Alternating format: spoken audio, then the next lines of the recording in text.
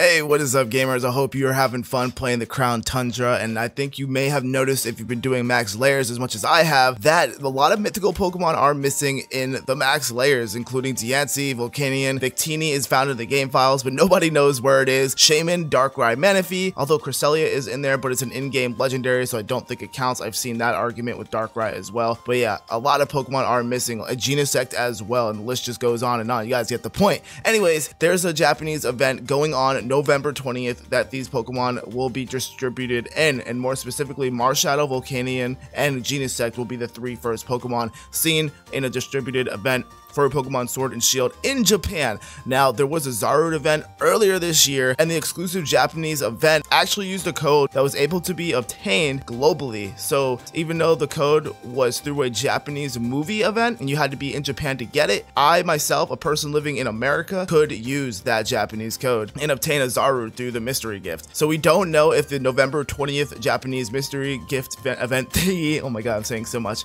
is going to be available globally in America and EU, anything specific. It might only be just Japan that gets this event, but I'll keep you updated as always. I always try to be the first one on the case here because I'm a geek, and I know you guys all enjoy it. But if you do want to get a Diancie, Volcanion, anything I've been mentioning over and over, you guys are tired of it at this point. If you want to get any of those Pokemon Mythicals right now, you gotta go on Pokemon Home. There's a lot of misconceptions about if you can get it in dens or not. I've literally seen kids arguing, and I know that's what kids do, and it's kind of funny and we laugh at them, but I feel bad, so I wanted to make this video to clear up some misconceptions. All the little homies, I'm sorry to let you down, alright? I love you, little Timmies, but it is true. You can only get them on Pokemon Home, but if you know, and people be putting things on Pokemon Home, it'd be like, you know, level 100 Regigigas found on Pokemon Sword and Shield, and they're gonna want like a level 10 Regigigas back on some troll stuff. It's really annoying. People want like level 10 Zacians all the time, or shinies. It's so dumb. Anyways, that's the struggle, but that's the news as far as when Mythicals are coming in the Pokemon Swords and Pokemon Shields DLCs.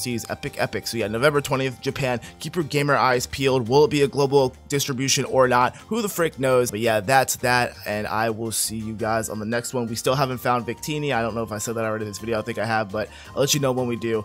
Anyways, yeah, that's it. I don't want to drag this on any longer. You guys get the point. Much love. Join the Discord down below. I think I already threw up the peace symbol, so I'm gonna throw it up again. Peace out. Love you. Adios.